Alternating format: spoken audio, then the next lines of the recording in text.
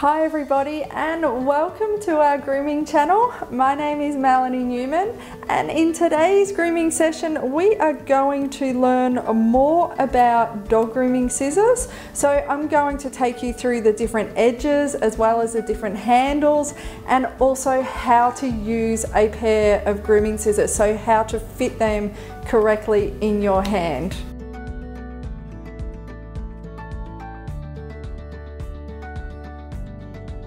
The first edge we are going to have a look at is called a beveled edge. A beveled edge is cut on an angle towards a blade's edge. The cutting edge is clearly defined.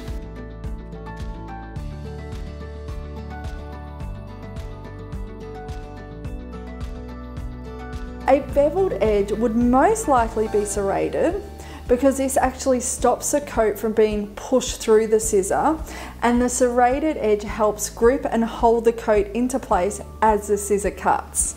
Serration looks like fine lines or little grooves, and they run across the bottom of the blade, and you might have to get up pretty close to have a look.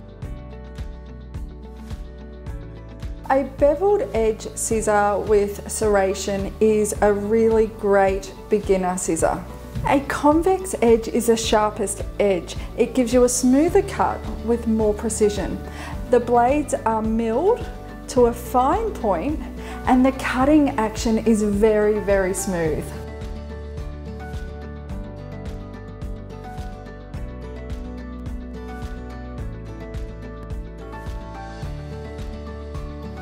Grooming scissors come in straights or curves. So here we have a pair of straights and they are a convex edge, and we have a pair of curves which are a beveled edge with serration, and these curves have a convex edge. So how I can also tell the difference is when I open and close my scissors, there is hardly any sound.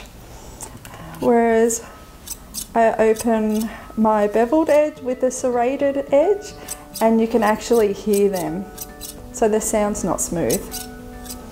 Let's look at the different handles. Here we have an offset handle, a crane handle, and then a level handle. The offset handle, the top blade, as it's coming down, is slightly offset. When we look at the crane handle, the top blade comes straight across and is not offset. It actually just follows straight through. And then when we look at the level, our rings are level, so there's no offset. They are completely level. The crane and the offset have the best ergonomics when it comes to using them every single day.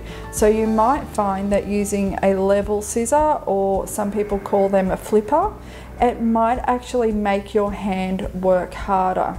So especially with the crane, your hand doesn't have to work as hard.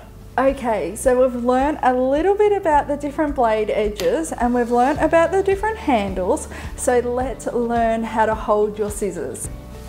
We are going to begin by finding the balancing point of the scissor. So that usually is where our adjustment little turn is on our scissor. So that's our tension turn that makes our scissors looser or tighter. So I'm going to point my hand straight, and then usually where that little adjustment turn is, that is where our balance is on our scissor. So when we find that, our scissor will just balance on our hand, and this will give us the control that we need. So what we need to do is then turn the scissor on its correct side, so pointing upwards, and then this will be where our scissor is going to sit, and it's going to sit on the inside of that index finger. If you don't feel comfortable with finding the balance of the scissor, what you can do is just pop the scissor, so have your palm flat, pop that on that knuckle, on that index finger, on the inside.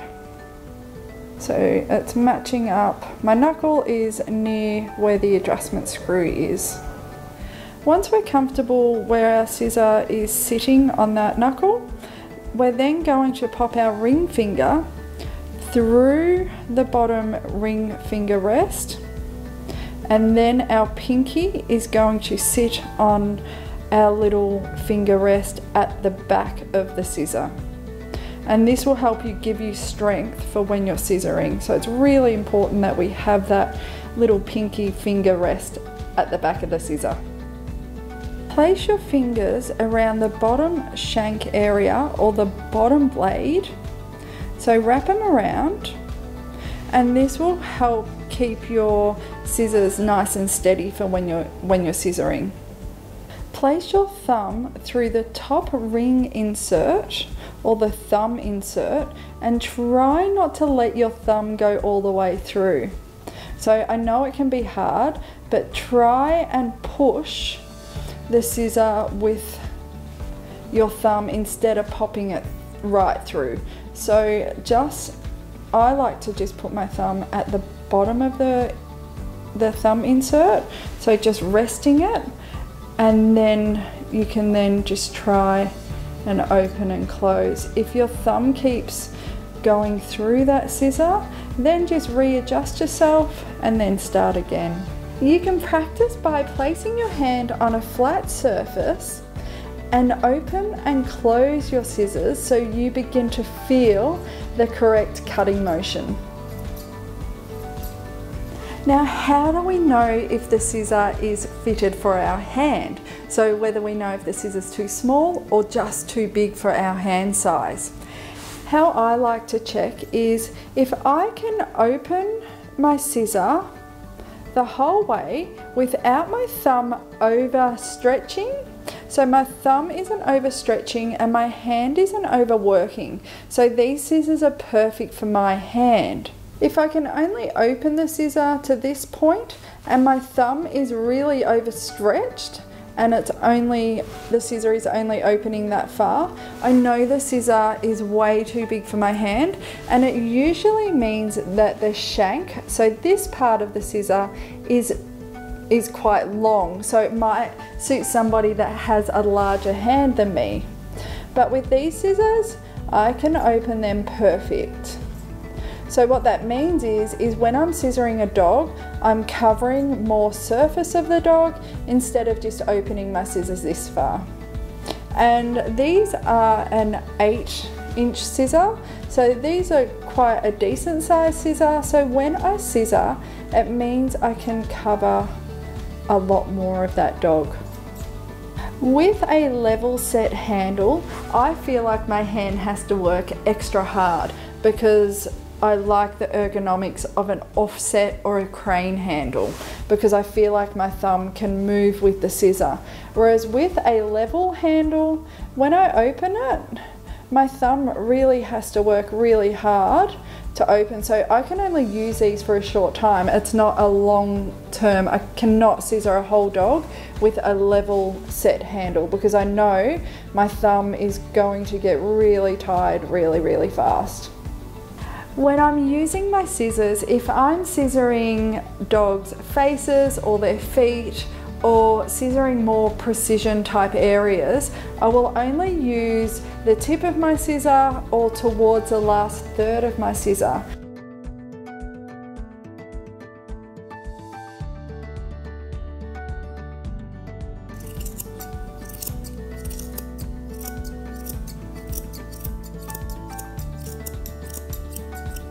If I'm scissoring the body or down the leg of a dog, I'm definitely going to utilize this whole blade.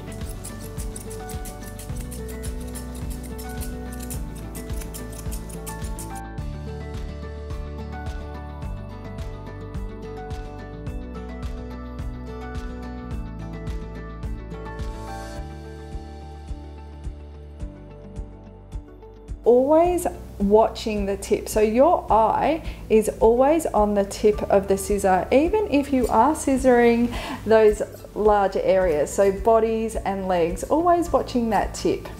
I hope this grooming session has helped you guys out a lot. If you guys have any questions, pop them in the comments below. I love scissoring my own poodles and my Bichons. It's one of my favorite things to do on my downtime. So please, if you have any questions, pop them in the comments below, and that includes where to buy really good equipment from. So your scissors and your dryers and all that type of fun stuff. So until next time, happy grooming.